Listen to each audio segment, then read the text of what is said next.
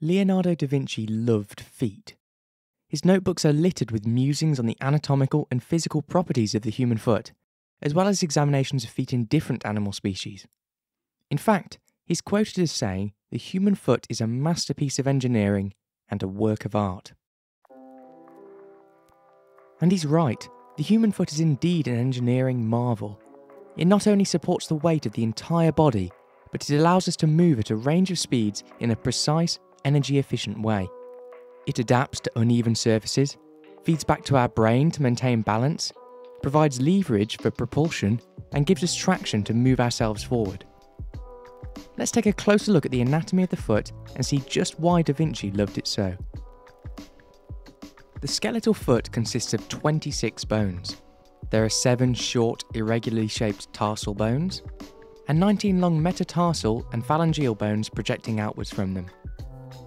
The tarsal bones resemble the carpals in your hands, and they probably come from a similar origin. The first of the tarsals is the talus, which is the only bony connection between your foot and leg. Directly below the talus tarsal is the subtalar joint, an articulation with the heel bone, or calcaneus, and the navicular tarsal, which is part of the midfoot. The subtalar joint is the largest percentage surface area of any joint in the human body, and subsequently provides a huge range of motion that can help the foot adapt to all sorts of terrains. The first and second metatarsal bones also have a wide degree of up and down motion that allows the foot to change shape with its running surface. Looking at the arrangement of the bones in the foot, we can see that the only parts of the entire structure to directly contact the ground are the bottom of the calcaneus and the heads of the metatarsals. This means all of the weight of your body that comes down through the talus tarsal is distributed into the arch of your foot before being transmitted to the ground through these points of contact. This arch structure is a great example of the genius of the foot. We know from bridges that arches are an excellent way to redistribute stress into compressive forces and massively increase the amount of strain a structure can endure. In addition to the stress reduction properties of the tarsal arch, the foot also has properties that dissipate energy before it can even reach the bones. An example of how the foot does this is through the use of plantar fat pads in the heel and forefoot. These are fibroadipose structures that compress and deform when the foot strikes the ground, absorbing energy in much the same way as viscoelastic dampers used in earthquake-resistant buildings. Studies have shown that up to 50% of the energy entering these fat pads is dissipated before it can be transmitted to the bones of the foot. And this energy dissipation actually increases with higher running speeds.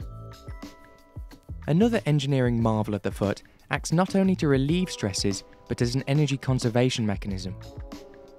Joining the calcaneus tarsal to the distal foot is the fibrous plantar fascia, or plantar aponeurosis. This is a fibroelastic structure that can stretch minimally when tensioned, with a powerful recoil when released. A great example of how this works is using the combined truss and windlass analogy. At rest, the plantar fascia is relatively loose, but when pressure is put onto the foot, for example during running, the plantar fascia becomes stretched and taut and begins to store elastic potential energy. This first raises the arch of the foot and makes it become more rigid, allowing the many bones to work together as one, thus reducing energy loss by bones sliding against one another and allowing the foot to act as a rigid lever that can be used to push forward. Then, as the weight through the foot is redirected, the tense plantar fascia can recoil and release its stored energy to aid in propulsion forward.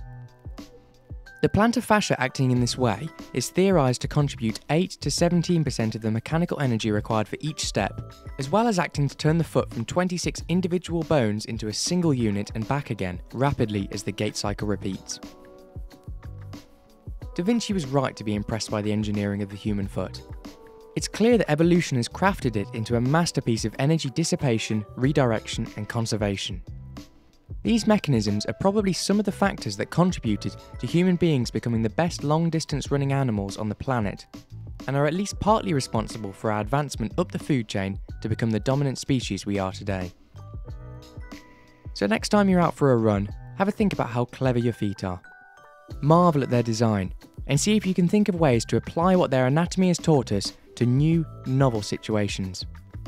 Make Leonardo da Vinci proud. If you like this new style of video, remember to subscribe to our channel and drop us a comment below with what you'd like to see us cover next. I hope you learned something and have a great day.